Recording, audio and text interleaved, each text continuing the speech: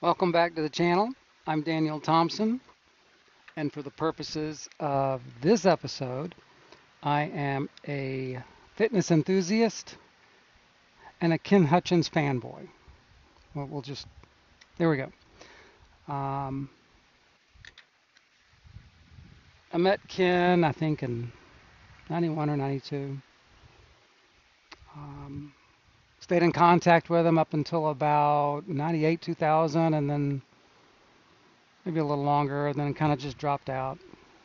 Dropped out of exercise pretty much in general. So let me kind of start off with talking about my granddad, and this will come in a little later in significance. My grandfather. Uh, my grandfather was a man of few words. He said the words only that needed to be spoke.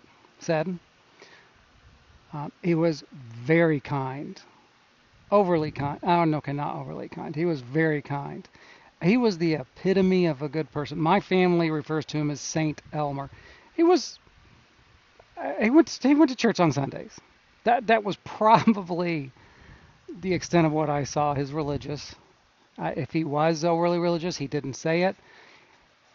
If he was, he lived it. He didn't say it. He lived it. He was kind. He helped people, and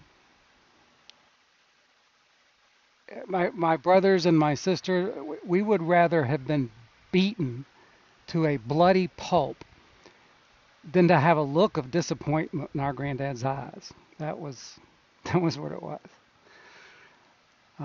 In terms of character, in terms of behavior, Ken reminds me of my granddad. I think that's why I was really drawn to Ken. I see my notes. I made some notes. Yeah, I make notes. That's my thing. As I said before, Arthur was a showman. Good showman. I liked it. I liked the show. I liked what came out of the show. A lot of people did. Ken is an engineer. He may not have the exact title. He is an engineer. He is an applied scientist, a very good one, very ardent one. Is that? I don't know if that's the right word. Um, I honestly believe in the future, probably after he's passed, probably after I'm passed. Hopefully that will be a while. I don't know. There will be something like the Hutchins Institute for Exercise Engineering. Maybe it'll eventually go into a university. Maybe it will eventually become a standardized discipline, exercise engineering. And I'm not talking about just machines. I'm talking about the application of doing exercise engineering, similar to how civil engineering is. You've got a lot of things about civil engineering, and you got to deal with dirt and water. Um, you got classes in civil engineering. You got classes of things like, so of course, you got uh, dynamics and statics, and then you have working with dirt and, like I said, with dirt and water. So you have all these different. Anyway, I think exercise engineering would be probably most similar in practice to civil engineering. Maybe not. It, it would be interesting to see that. I met Ken, like I said, so no, 91, 92. I had, oh, I remember now. I had just gotten the notice that to do the medic certification, and I called them and I said, I'm about to go in to do the medic certification, and I'd like to have. I had already had the super slow book, and I'd like to have your information on my mind when I go into the certification thing. And he was like, "Come on down." He was seemed very encouraged to have me come down. I was kind of surprised. Here's this guy that had made this thinking that just big, and whoa, it's kind of like overwhelmingly honored. Maybe I guess I don't know how to express that. Um, got down there, and I don't remember if you had just finished. I think you had just finished with a few things. It was a Saturday afternoon, I think, maybe morning. I think I watched him finish up with a client, and we talked in hours and hours, and I think we went to dinner somewhere, and I think I went back home that evening, and one of those things. Remember, I talked in the other episode about learning languages, and you have to have just constant input. That's what it's like with Ken. You have constant, overwhelming input. This is a good thing. You're probably, anytime he speaks, you're probably going to catch 10%.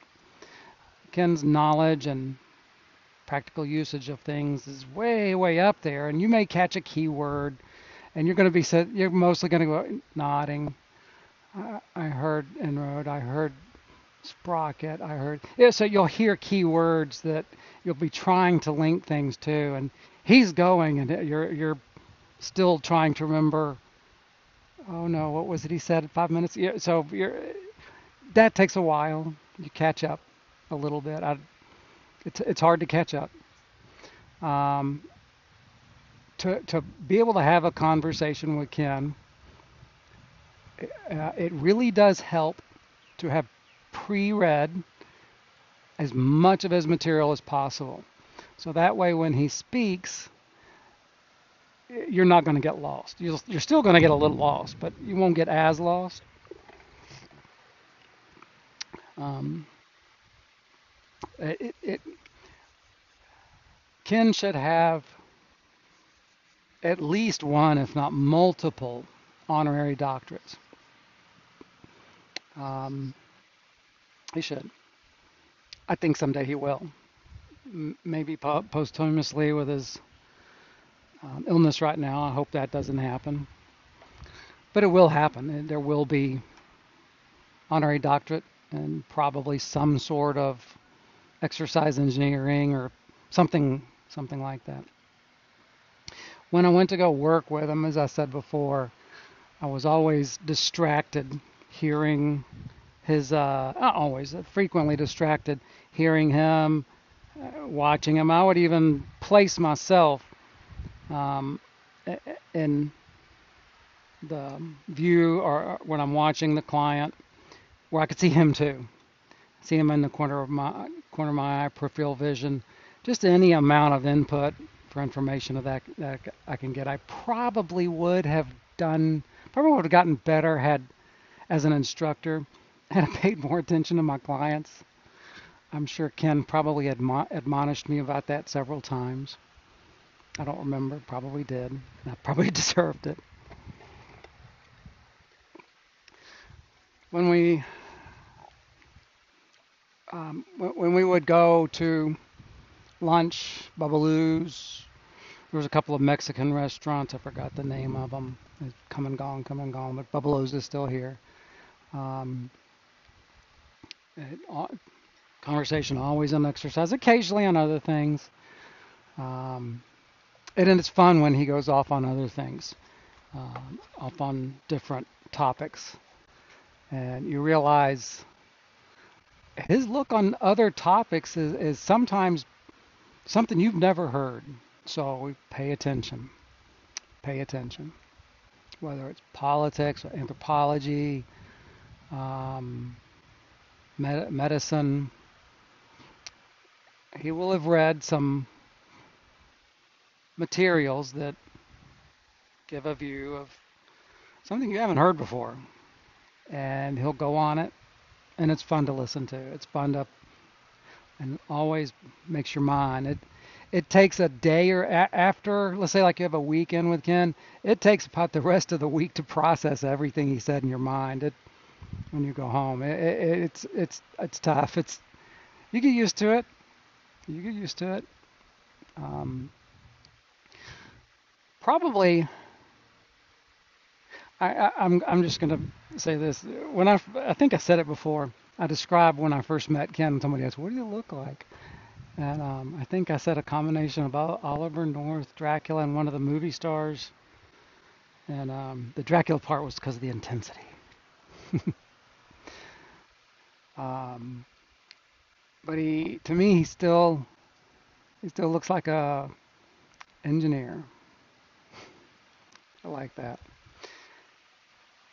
When he started working on the linear spinal flexion,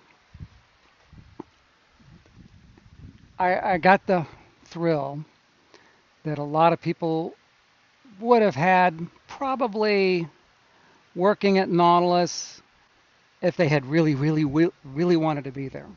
I'm sure most of the people at the Nautilus who were working, it was just a job. You show up and do your stuff. Maybe a few of them were diehards, but I'm sure for many people it was just a job. Working with Ken and being around the machine, the linear spinal flexion, it was not a job. That was a study.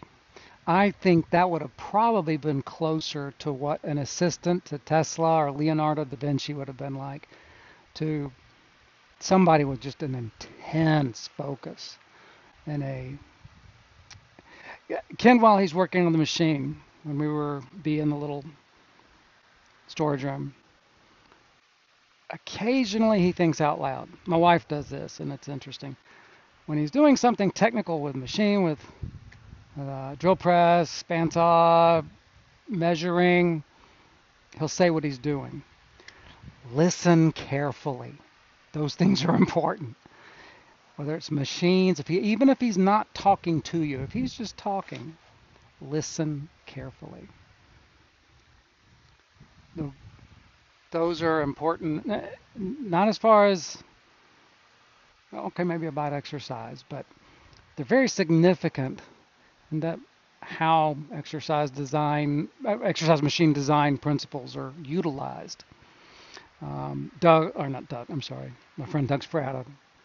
I may do a episode or just talk about him briefly someday more. But my friend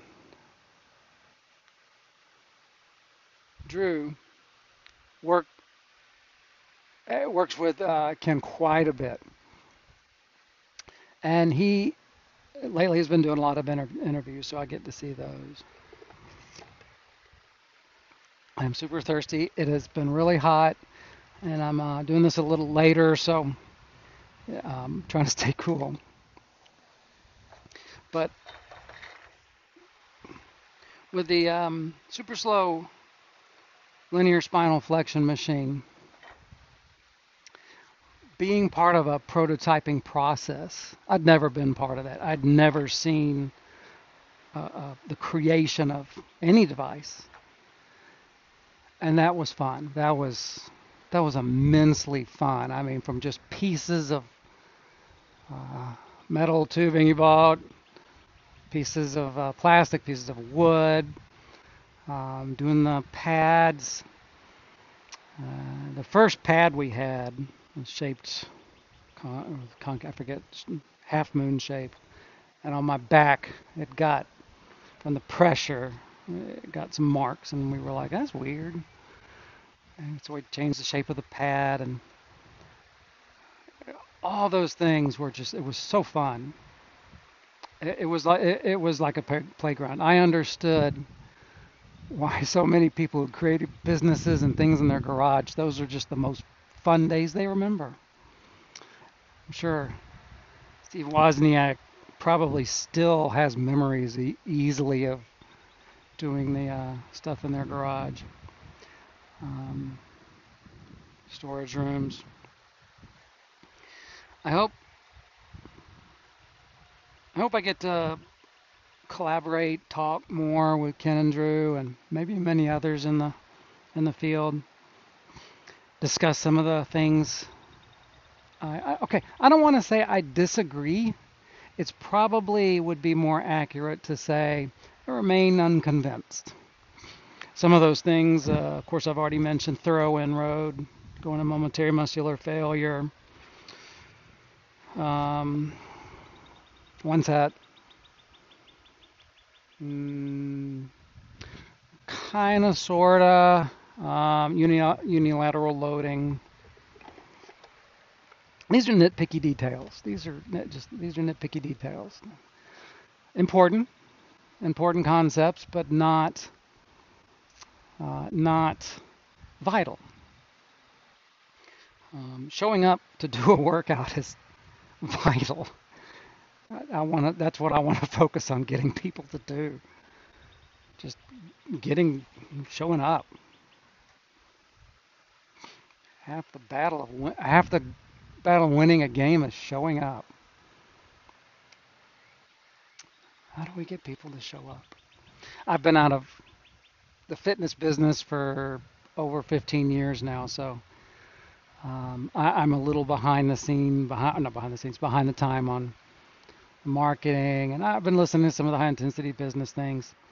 I like that, and Bill I forget, his video series, and Richard Chartrand's. So I'm trying to catch up. If you have a series of videos that I haven't seen in a while, maybe send me a link. I'll catch up. And if you get the chance anytime soon to talk with Ken, get a notepad or some device that you can quickly make some notes. You're going to need it. If you can, practice writing without looking. I used to try to do that. It takes practice. That will help. Learn to make small notes, quick notes, not long. Learn to make keyword notes because you'll get too far behind. Um, Imagine going to a lecture, Richard Dawkins, Ayn Rand fan people going to Ayn Rand lecture. Imagine going to Richard Feynman. You can't write fast enough if you try to do every word. There's no way. Make keyword notes and then fill them in when you get home. After you've talked to him, reread his material. Read the material before you go see him, before you talk to him, if it's on the phone or probably video, and then reread the material again, especially anything he might have talked about. That will help. Whether or not you ever get to meet Ken, see him, if you are in exercise, his thoughts will have impacted you. You don't even know it. Even if you're in functional training or CrossFit or sports specific, there is something material of his that has passed your eyes. You just didn't know it yet. It will eventually pass your eyes more and more and more. And when it does, consider it greatly. Consider it deeply. Make a study as regularly as you can of the basics that he talks about. Make a study of the details. Make a study of how you can apply those principles and things you learned. One of the things that's easy to do, and I got caught up in this in the early stages of exercise and of language learning. It's easy to get caught up in the academic part of it, to the process. For example, I got a lot of material on. Get sorted real quick. I got a lot of material on how to learn languages, methods. Don't do that. Like they say, study principles, procedures, not methods. Methods are marketing. The Pimsleur method. Who's that other guy? Similar to Pimsleur. Rosetta Stone method. These are all just tools. These are useful, but they're not actual principles. Um, when you start learning on exercise, when you start learning language, there comes a point at which you need to take the stuff you learned and apply it. Ken is an applied scientist.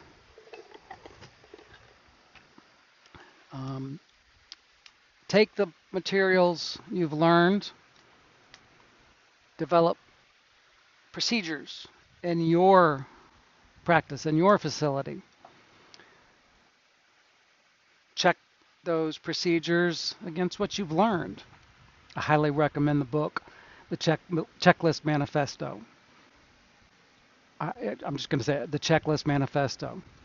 I think that should be part of pretty much every business in some form or fashion. We we used it at a couple of places. Um,